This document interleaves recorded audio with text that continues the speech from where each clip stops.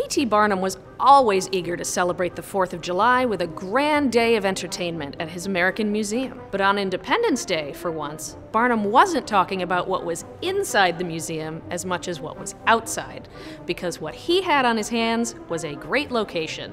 In Lower Manhattan in the middle 1800s, Independence Day meant a long and generally rowdy day of flag waving, parades, street food booths, boozing, bonfires, and yes, fireworks. Barnum figured his museum was both a pleasant, family-friendly escape and a first-rate viewing platform for the citywide party. He called it, quote, the center of patriotic enthusiasm, and promised that thanks to his museum's iron balconies, dozens of windows, and rooftop deck, visitors would have a comfortable and most satisfactory view of Broadway, or of the nearby City Hall Park where fireworks were formerly held at night. Not to mention that on a hot summer day, he promised patrons that the museum was, quote, the coolest spot in New York. That's today's Barnum Fun Fact, and if you didn't know, now you do.